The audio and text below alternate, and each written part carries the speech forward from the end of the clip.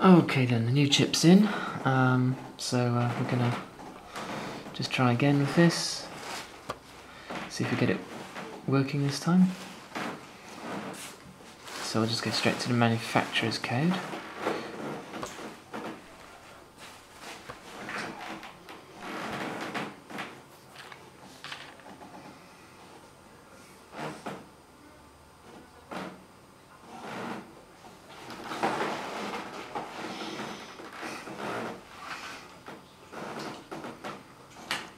Okay, so we've got a response from this one. So the response looks like this. So we get the value, and then we get a little code which is a sort of some kind of status of the state and the value that came through.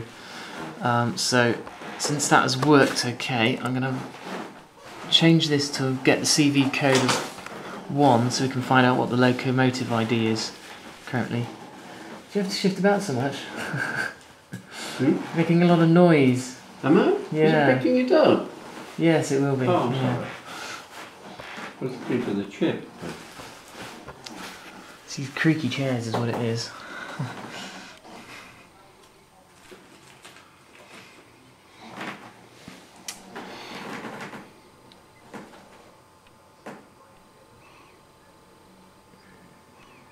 Okay, so that's come back, and that's come back as free.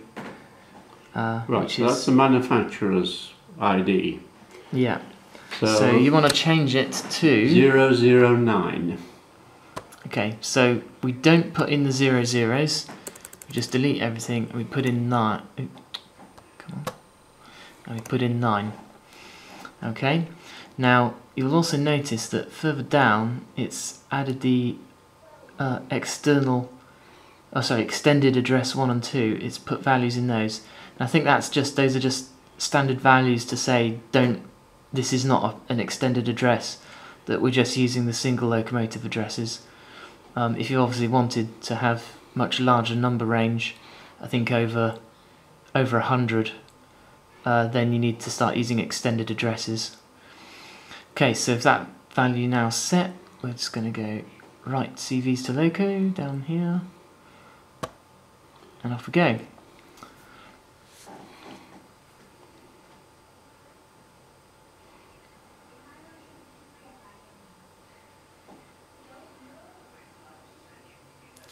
Okay, this is written, now it's confirming, make sure it worked.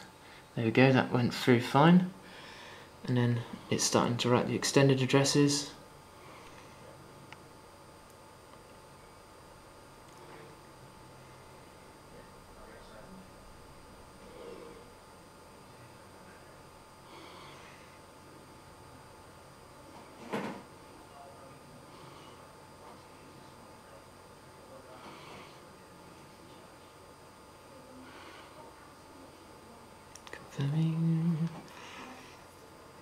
And done.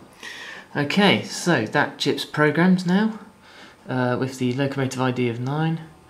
So I'm going to come out of here, that's fine. Oh,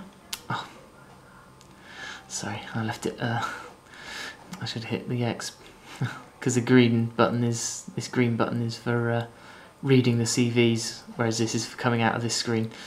So yeah, okay, so it's definitely 9. Okay, X, and so now on this screen we'll add it to the list. So we'll go 9 on the list here, and then the name of the ID of the train. So if we hit this drop down, and R175, and we've got this find box down here, and we can type in the number that my assistant just gave me. What was it? R175, did you say? So, yeah? No, it didn't. Which one number did you say? No, kill that one. It must be R2636. Okay, 2636. Yeah, that's it. Which one? Take the top one. I suppose there's not that much difference between those, is there? Okay. So now that's selected, we just come over to the green tick in the bottom right corner, hit OK, and as you can see it's been added to lists along here. So when you're done, again, sort of come out of this screen by going to the X here to exit, and then you can go and play trains.